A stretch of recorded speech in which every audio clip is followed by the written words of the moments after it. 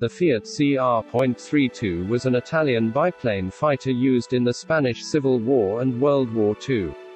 Designed by the aeronautical engineer Celestino Rosatelli, it was a compact, robust and highly maneuverable aircraft for its era, leading to it being a relatively popular fighter during the 1930s.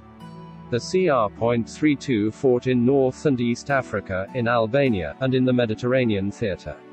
It was extensively used in the Spanish Civil War, where it gained a reputation as one of the most outstanding fighter biplanes of all time.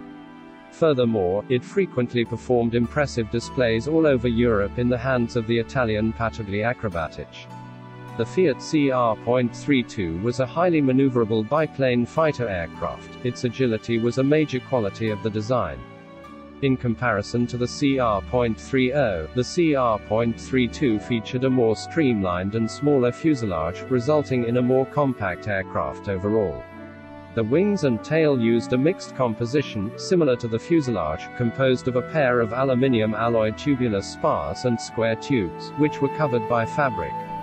Another notable feature was that the lower wing was shorter than the upper wing, making the fighter a sesquiplane.